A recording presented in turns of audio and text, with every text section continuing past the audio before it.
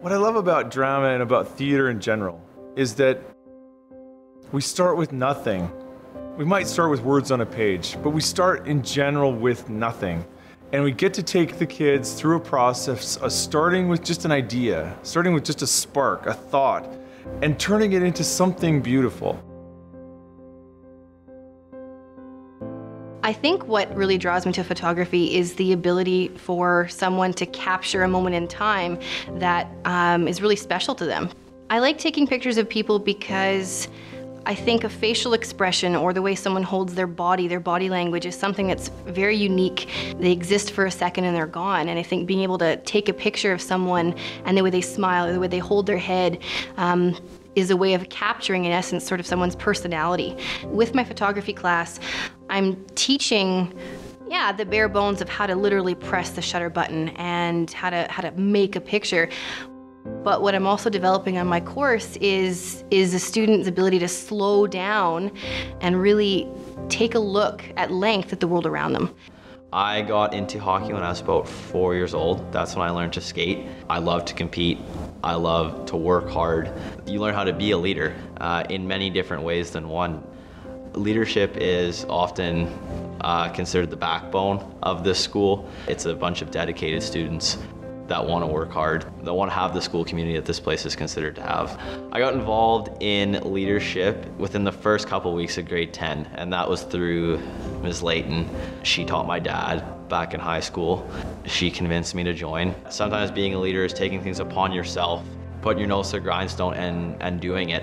When I think of a bulldog, I think of a tough dog that has a big, tough facade and can take on the world, but at the same time, I know bulldogs, and as soon as you get to know them, they're loving and loyal and friendly and welcoming, and I think that's what we're like. We are tough. We can take care of each other and take care of ourselves, but we're warm and mushy on the inside, and we are here for each other. I am involved in something called a chatter program, working with autistic kids, to know that I'm helping them work around that and live a normal life, and that it will help them when they are my age. That's the most rewarding thing that I can do. What I experience definitely relates to the teachers at Bellerose, because once you experience helping someone in that way, I don't think that there's anything that compares to it. At the heart of the teaching and learning is a new idea. It's a cycle of birth and rebirth and rebirth. They learn something new and then they're changed forever. They can't unknow these things, and so they're changed. And these new ideas are little seeds. I think to myself, well, maybe, in 20 years, that student will all of a sudden have something to experience in their life, and they say, oh, that's what he meant. Oh, that's what that was about. It's really nerve-wracking, and you can feel your nerves working, and you're so scared and you want to just jump up and down, but then once you get on stage, it's all different because you just forget about it and you just dance. I started dance when I was 5, and I did all the jazz, the tap, ballet, everything. Now I'm just doing ballet because that's what I really enjoy. There is a set technique that you follow, and it's really prestigious, and each level that you progress through, there's different goals. So for the exams, you get higher and higher, and this technique gets harder and harder.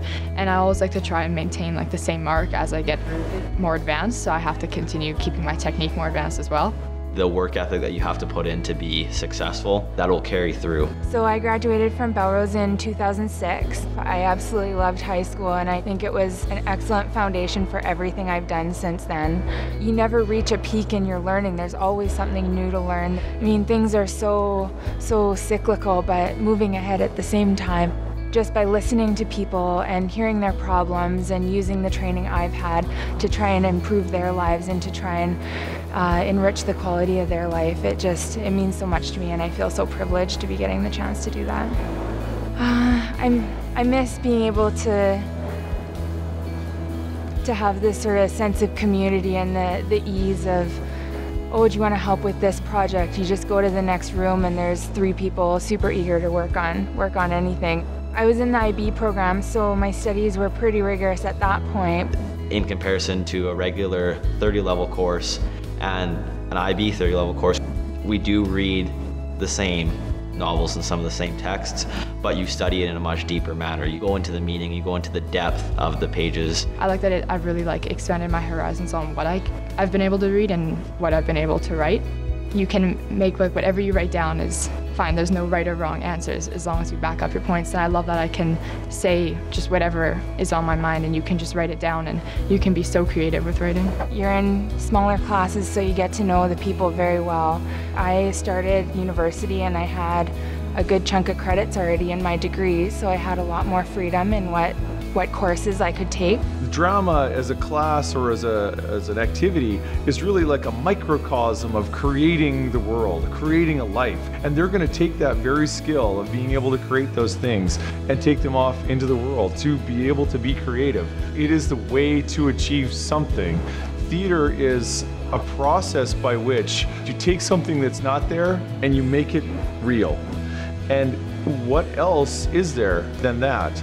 To go out and start a new business, build a nonprofit, or to start a family. I'm a project manager of a multidisciplinary engineering organization. We design facilities that will move product either to the oil sands or from the oil sand. As a project manager, you have a lot of factors to consider, be it environmental conformance to codes and specifications. I guess that's similar to being a parent in that you're raising your child amongst all the factors and challenges that exist and the distractions that they have, and you're trying to set them up for success in life. So I have 3 boys, Adrian, Corey, and Sean, and they're all bulldogs. You can feel the sense of family with everybody at Bellerose, and I think the biggest thing is the grade aren't separated. Everybody feels like you're all part of the same family of Bellerose. Kids here, they smile in the hallways. They enjoy it. As much as they're willing to admit they enjoy school, they enjoy coming to this school. I believe that my kids are more excited to go to high school than I certainly was, and I find that very refreshing. When I walk through the doors, I see faces that I've known for a long time. I see pictures on the wall that have been here since I was a student here.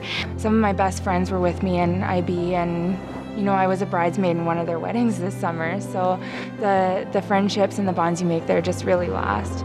Adrian graduated in the spring of 2012 and went on to the University of Victoria to take biology.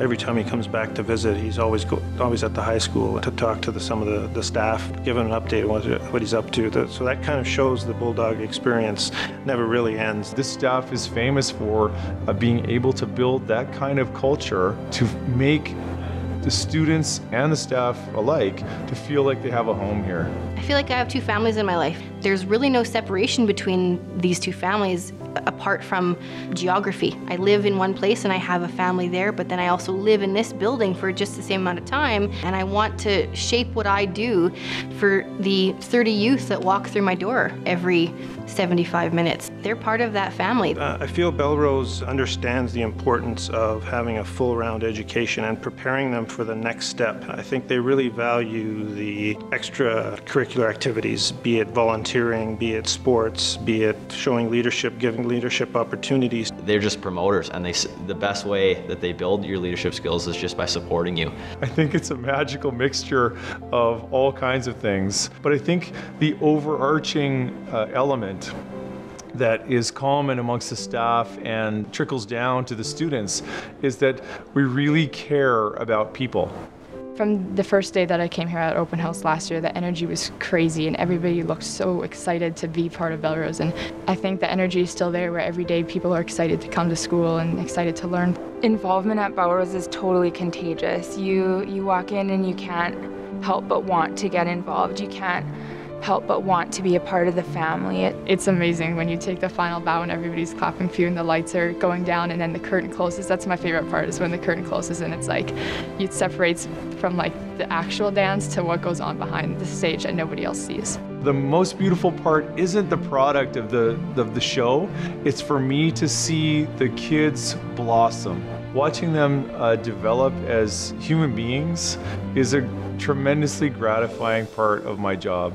The moment that I think is so tender to me for graduation is when the dance happens at the end of the night and students get out there and they're dancing with their mom or their grandfather or their uncle, someone who's raised them and someone who has spent the time and the years helping them become who they are, and they get onto that dance floor together, and it's such an emotional, warm moment that it really just kind of stops everybody, and it's a great 2 minutes out of the night that it just becomes about love and family and who raised you.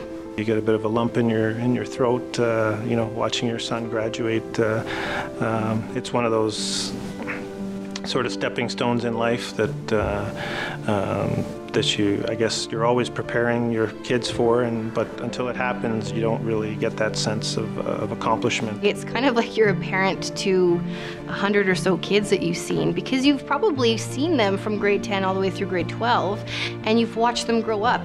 As you're sitting in those chairs, you're kind of thinking about all the things you've done during high school and how hard you've worked, and it's just sort of like this internal montage is going through your head, and you walk across the stage and you get this diploma, and it's like, this represents everything I've been working for all this time, and this opens so many doors for me. It's kind of like a surreal moment.